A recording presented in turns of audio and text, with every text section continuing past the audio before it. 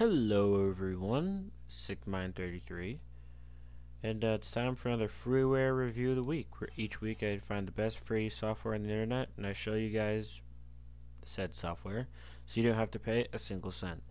This week we're going to look at some more art software. This one isn't like the one I showed you previous a long time ago, which was good old Paint.net. This one's a little more advanced per se. I'm not saying it's a lot more, called PictBear. Don't let the name fool you.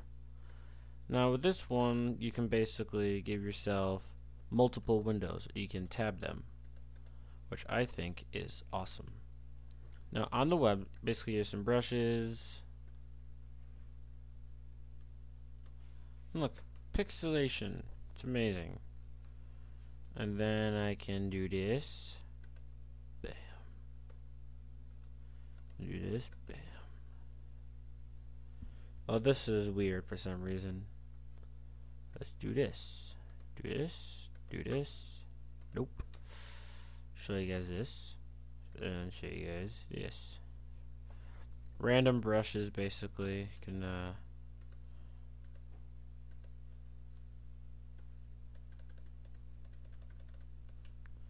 so yeah. Do the man. There we go. Fiddle with all this stuff here. And just basically. There we go. Go here. Click this one and there, random speechable. Now the brushes that are from here down are available for download on the website. And just to let you know, the people who work on this project no longer continue the work on it. Like, they consider it done, so they don't really mess with it anymore. I'm like, okay, which is weird, but it was their call. It's they don't want to finish it. That's them. Ugh. So it's uncontinued, but there is a ton of stuff you can already do in this final version. So yeah, so don't expect if you find an issue, it's just look on the forums. But I can't really say look on the forums because this is a pretty well unknown piece of software. Like it's very unknown. Like it took me, I found it on accident, to be honest.